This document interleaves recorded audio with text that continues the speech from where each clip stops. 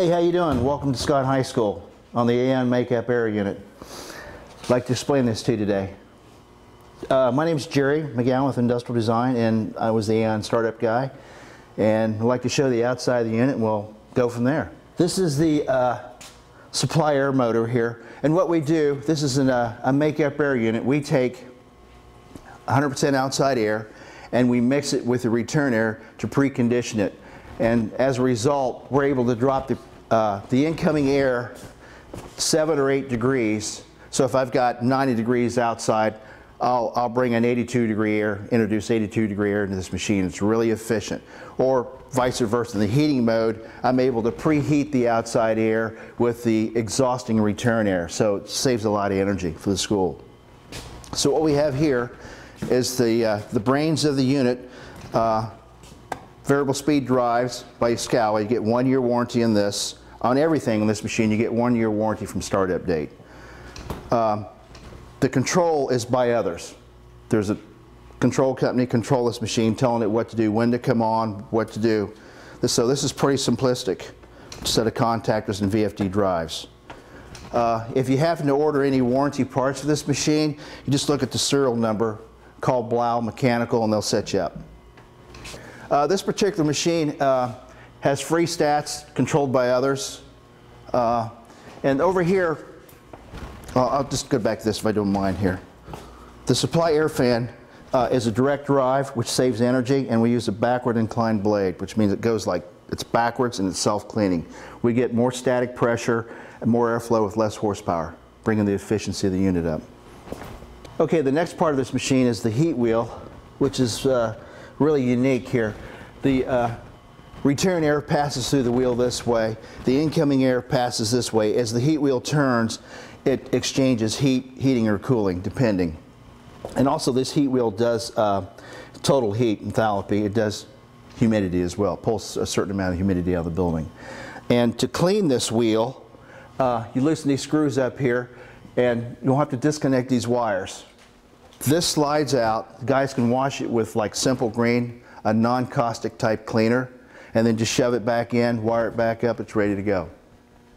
But the importance of not cleaning this often is to change these filters. The incoming air this way and the incoming air over there that way.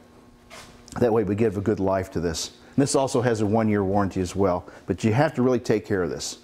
Okay, the next part of the machine is the return air fan, exhausting the air out, and it's also a single motor direct drive with a backward inclined blade, so the efficiency goes up as well there. We exhaust it out after it leaves the heat wheel. So coming in over here, fresh air in has to go through this set of filters here. Make sure they're clean to keep that heat wheel clean. 2-inch pleated filters. Goes through here, goes through the heat wheel. The other importance about this machine, it's 2-inch thick foam walls with all gasketed doors to seal it and to keep the heating or cooling inside the machine. And the engineer spec'd out 3 different disconnects, so 1 for each motor: heat wheel, return air fan, supply air fan. I think they'll enjoy it and use it. I'm John Hyatt with Blau Mechanical here at Scott High School. I'm going to give a little owner training on geothermal heat pumps, hydronic pumps, and just general overall HVAC equipment. We'll start out here on this water source heat pump, which is for the air handler here. Maintenance wise, these things they're pretty friendly. There ain't a whole lot to do. Annually, I mean, things you can do is check compressor amp draw, make sure it's within the 10% range. Other than that, if you have any issues with these things, there is your DXM boards here have a LED set up, and when they'll give flashes indicating whatever kind of fault they may be in, which the book for it, which is here, will give you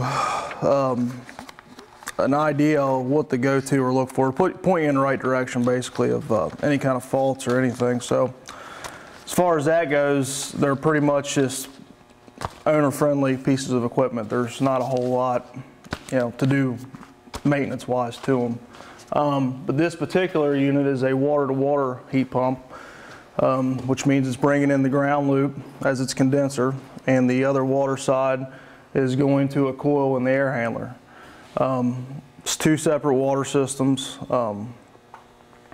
It's got its own pump here, which is self-contained. There's no grease ports or anything. So, and it works off a pressure differential here, as you can see, that's piped in. So basically, it's bringing in the building automations is going to call for whatever set point that to run at, and it's going to cool the water down just like chill water, and the ground is the condenser. So on this particular system here, you also have a side stream filter, is over here to the left of it. Okay, on the side stream filter here, you've got a set of ball valves on the inlet and the leaving side. When you do go to check it or wash it out, you want to valve each side off. You have a drain valve here, you open up to relieve any pressure on the tank, and then this here is a twist off cap. You just twist it off, leave the drain open, that way it'll suck some air, get all the water out, and then you'll pull your filter up out, and it's just right here. You can grab a hold of it, clean it, inspect it, look at it, put it back in, screw the cap back on. And well, actually what you want to do is you want to actually leave it off, crack this, shut the drain valve, crack this, get that water level up to the top, then shut it off, put the lid back on, then you can open your other valve. That way you're not introducing a lot of air into the system. So that's basically, when you're cleaning or inspecting, that's the procedure you want to take. Something like this, you may want to check, the first 3 to 6 months as it's running. And then there really shouldn't be a whole lot of debris in the water system on the air handler because, like I said, it's its own little self-contained system. So that's something good to check every 3 to 6 months. And then as it, you go along, you'll get a better feel. You may not have to check it as much. So, but down here, you also have an air separator for this in particular system, and an expansion tank. And on the water side, the air handler water side, you have its own pump that is back there as well, which kind of same deal, sealed pump, works off a differential pressure switch. So as far as the piping here, this is basically, and the equipment on this system, this is basically it. So we can move to a water to air heat pump. Take a look at it. All right, these are also heat pumps. These are water to air heat pumps. Basically same concept. Your geothermal runs through as your condenser, which is these lines here. But you have ductwork that feeds the room. On these guys here, maintenance-wise, really not a whole lot, kind of the same deal. You do have a DXM board, which is under this cover, and it's the same deal as the water source heat pump. You'll have a series of LEDs if there is any faults. But annual maintenance, you could check amp draw on the compressor, just make sure it's in that 10% range. Same on the fan, check it. As long as everything's running, there's really not a whole lot you have to do. Each unit has its own filter rack, which basically has got a wing nut here. You take loose. Filters right here. Need to be changed every 30 days. Because one thing, these heat pumps here are really important is water flow and airflow. If you don't have adequate of either, they will trip. That's a guarantee. Annually, you also may want to, these came with access ports, so you can check the inlet side of the coil to make sure no dirt debris has got past, and if there is, you can sweep them off with a fine broom or vacuum. So this is a nice feature here, that way you can inspect and look.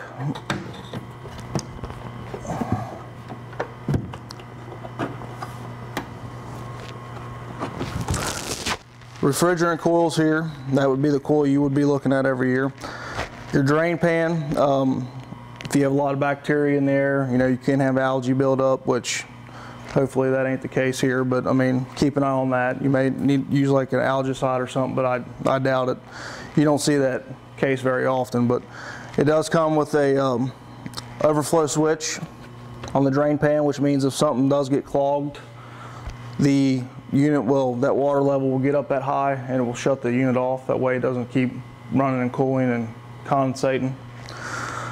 On the geothermal side, each unit comes with its own strainer on the inlet and your flow control valve, and each unit's got its own sealed pump, runaround pump to pump through the coax coil and up and out. On any kind of dirt and debris, this is where you would have it the most, would be in the geo.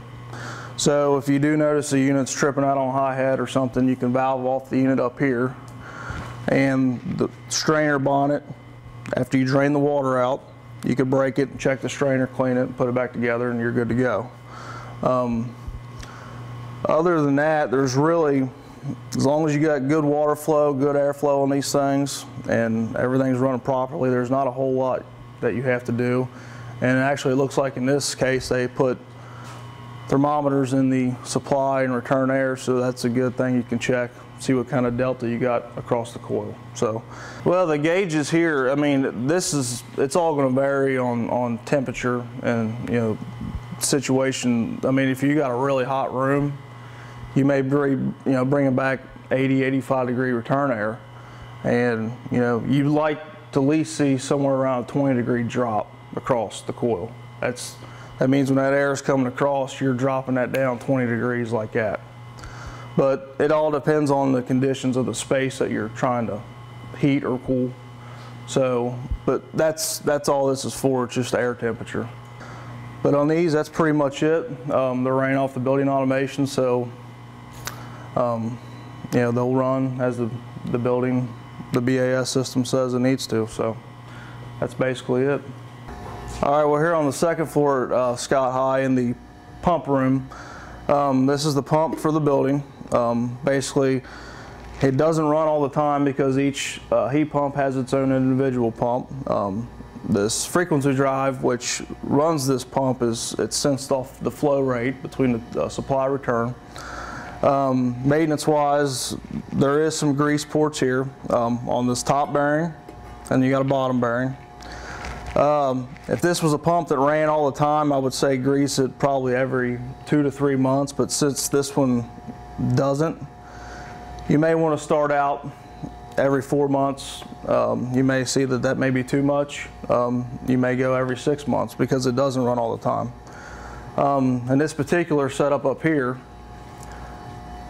you do have a chemical feeder, which that's this right here, and basically you'll have somebody come out and test your water.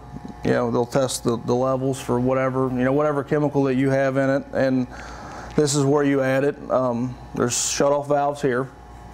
So basically when you go to add chemical, you would valve these off. And there is a drain, kind of like the filter downstairs, same deal. You'll open that, relieve the pressure, take the lid off, and either, I don't know if your maintenance guys will be doing it or if you'll have like Bluegrass Kesco come out, every so often and they'll do it. I don't know how that's set up, but either or, if it is your guys, you'll add whatever you need into this. And same deal, when you go to open it back up, you want to open the one valve slowly and get that water level up to the top, put your lid back on, and then go ahead and open your other side. That way you're not introducing a bunch of air into the system. Up here on the Geo side, you do have another side stream filter, which is here, which to access, you can pull this arm flex up here. And this one here has got bag filters in it, which these bag filters are good for like 3 times around.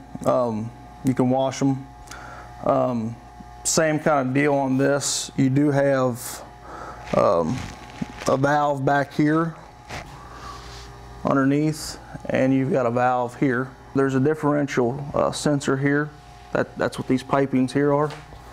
So basically, when this is running and you're filtering the Geo, the water, when this filter starts filling up and getting a bunch of sediment in it, that differential is going to get greater and greater and greater. So at that point in time, that says, hey, you know, you need to change me, you know, so that's when you'll proceed with valving off this, you know, draining it down. There is a drain valve here. Basically on this, you've got a vent. You can take this plug out, open it up as the drain's open, help vent, you know, the drain to the tank here.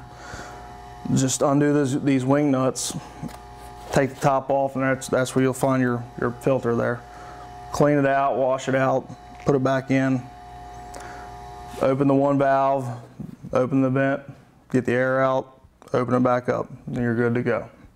That's kind of nice having that feature there with the differential, because it kind of tells you, hey, you know, you need to change or clean your filter. That's pretty much it on this. Frequency drive, getting back to that, there's not really anything to do maintenance-wise on it. You know, every once in a while you may want to get up in the air ports that has its own fan to cool it off and blow dust out. If you have a lot of dusty area, you may want to do that maybe annually, check it. It may not even be dusty, but just in case. But maintenance-wise, there's really nothing to do to the frequency drive. So that's pretty much it on this, the pump, everything else. Over here, this is the circuits. You got 6. This is where they come in from down below. They come in from the ground. They come up, and each circuit has its own butterfly valve for isolation. All these have their own PD plugs and thermometers, which is nice. That way you can see what kind of temperature drop or rise you have across each individual circuit. And then with the PD plugs here, you could check your pressure drop across to see if there's maybe a clog or something in the one, if you're not getting as much conductivity in the ground. So that's kind of nice to have any kind of troubleshooting that you may need to do. But they come in here and they come up, and you have that ability on all of them, and they come into a big header for the building. And that's basically it on this. There's no maintenance or anything. This will always just kind of maintain unless there's an issue. You notice you don't, when you come in, you can, all these should kind of, when everything's up and running, they should be relatively equal. So that's kind of an indicator. If you see something going on where, you know, one may be higher or lower than the other 5 or whatever, that'll kind of give you an idea, hey, maybe something's up. We need to check in to this circuit a little bit further. So that's kind of nice to have on this. Also up top here, something else to look at. This here is your water makeup for the Geo. If you look here, you have a control valve, which that's tied into the BAS, and basically that's going to open up whenever the building pressure drops. That's going to allow water in. Also, you have right after that, you have a flow meter, which also you can see on the BAS system that lets you know how much water you're taking in. And that's actually good to have, because if you notice you're taking on, you know, X amount of gallons a month, that means, hey, we got a leak somewhere. So that's nice to have. And then, of course, you got your PRV and then your pressure sensor right after that. So the bulk of everything that's up here you can see on the computer. So, and I'm sure it's set up to where if there's, you know, you're taking on too much water, I'm not positive, but there may be an alarm or something like that. But that's basically it on this. So maintenance wise, there's really nothing you need to do. I mean, it's just a water line, so that's basically it.